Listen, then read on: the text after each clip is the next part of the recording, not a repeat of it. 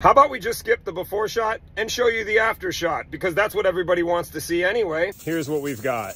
All new nozzles and spray heads in some areas, not all new spray heads, but all new nozzles. You've got heads out through the back there. You've got heads all the way down the front here. There is a head back there, but it comes on with the back zone.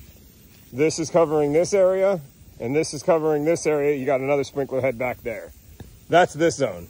Let me go ahead and turn on the next one. Picking up from your front door, we replaced all of the nozzles and all of the sprinkler heads. Now they're all working like they should, beautifully spraying through all of the plant material.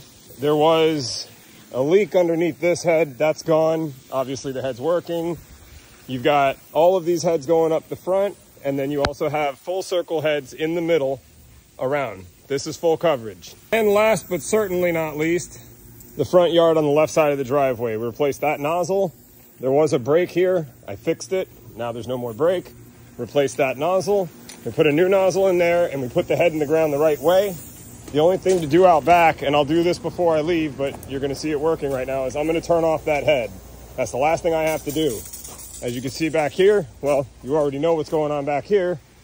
Back here is doing what back here was doing before. So that's that.